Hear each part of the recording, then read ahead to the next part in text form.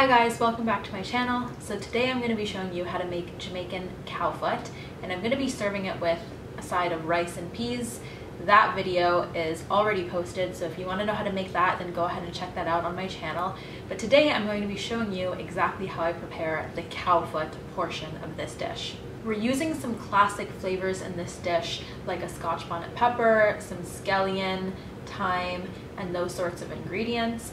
And one thing you'll find is that the preparation and the cooking of cowfoot is very, very similar to oxtail. I can't wait to show you guys how to make it. So if you want to know how I make this cowfoot, then please keep watching. So the first step is you're going to want to wash the cowfoot. Scrape off all of those burnt parts, wash it, clean it, and when you're ready, get it in a silver basin. And now we're ready to actually start seasoning the cowfoot.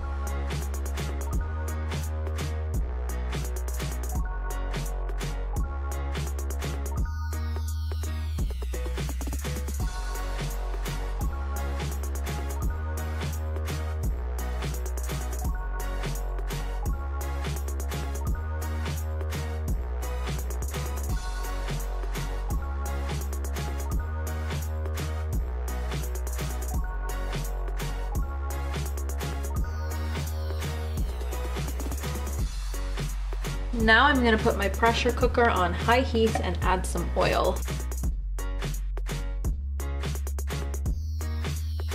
Also, I'm going to add some brown sugar.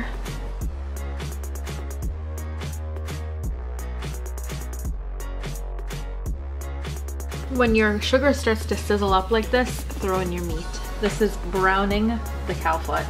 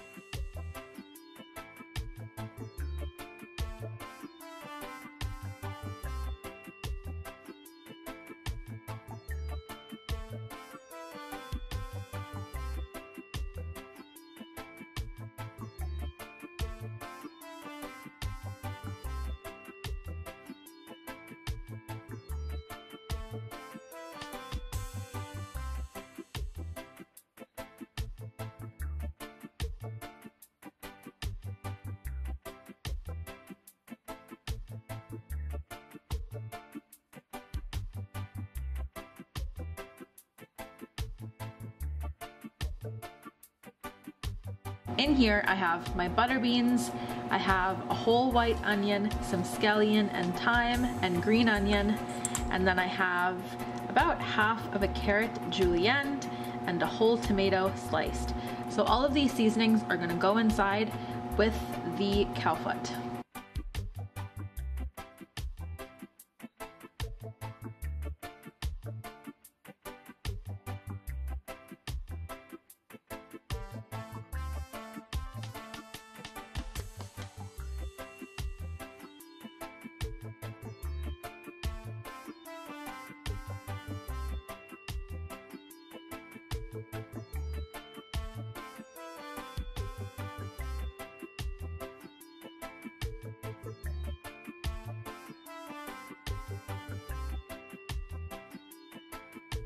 So after about 40 minutes of boiling up with the rest of the seasonings, this is what we have.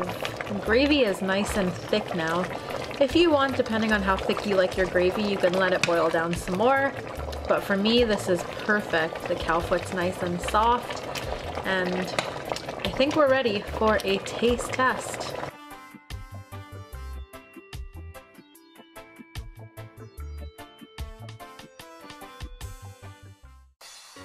So now we're both ready to do the taste test. Right texture, nice and gluey.